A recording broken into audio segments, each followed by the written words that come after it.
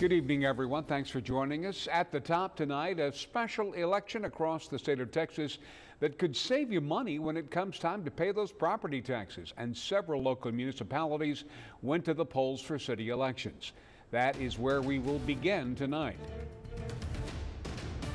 Many eyes were on the city of Port Aransas as voters elected Wendy Moore as their city's next mayor. That seat was left vacant following the death of Mayor Charles Bujan earlier this year. He passed away February 9th after an illness. Bujan left a legacy in the city for his leadership during Hurricane Harvey back in 2017. Because I do care about their concerns and I care about the things that, that matter to them and to matter to everybody. So we will move forward. Port Aransas' future is very bright. I'm very excited about that. And I think that we're going to have a great team moving forward and be able to do a lot of great things.